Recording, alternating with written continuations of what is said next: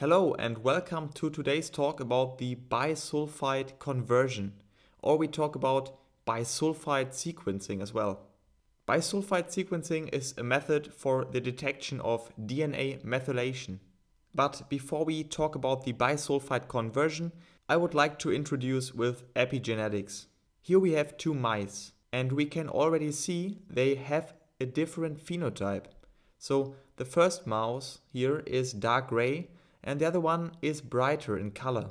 But what if I tell you that these mice have the same and identical DNA sequence? We know that genes are responsible for phenotypes. But how is a variation in phenotype, for example, possible if I tell you that these mice have the exact same identical DNA sequence? This is possible with epigenetics. The mice have the same DNA sequence, but different epigenetic patterns. In genetics, we talk about genes, and a mutation can alter the DNA sequence, and this can possibly lead to changes in the phenotype. However, in epigenetics, we have no alteration in the DNA sequence itself. There is not a single nucleotide changed here. However, we have a methylation of a cytosine, for example. And methylation or different other epigenetic changes, such as histone modifications, can also change the phenotype. DNA methylation is one of the most abundant phenomenons if we talk about epigenetics. In most animals, DNA methylation occurs on a cytosine. So cytosines can be methylated. Here we show a gene sequence. In green we have the promoter region.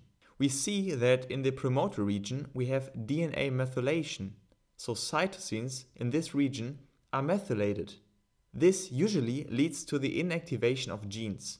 In this scenario, genes are not transcribed anymore. But how can we detect these methylation patterns? Now we speak about bisulfite conversion. So DNA methylation involves the cytosines. Some cytosines are methylated and some are not. With bisulfite conversion, the methylated cytosines will stay the same, they will stay methylated. However, the cytosines which are unmethylated will be replaced by uracil. Here again we have the cytosine and we have a methylated cytosine. With bisulfite conversion, the cytosine will change to uracil in the DNA and the methylated cytosine is untouched by bisulfite. So after bisulfite conversion, we generate a DNA where all cytosines which are unmethylated are replaced by uracil. After certain rounds of PCR, the U will be replaced by T. So basically we can say that all unmethylated cytosines will get replaced by thymine in the end. When we compare the DNA sequence now, we can easily figure out where the methylated cytosine occurs. So all cytosines which are replaced by thymine are considered unmethylated. However, in the regions where the cytosine stays cytosine after bisulfite conversion, we know there we have DNA methylation. This knowledge can be very helpful when we analyze genomes in dis-ease.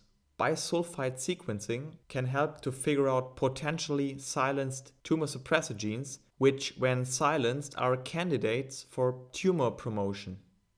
So with bisulfite sequencing, we can exactly determine DNA methylation patterns. And with that, I thank you very much for watching. I hope this video was helpful and see you in the next one. Bye!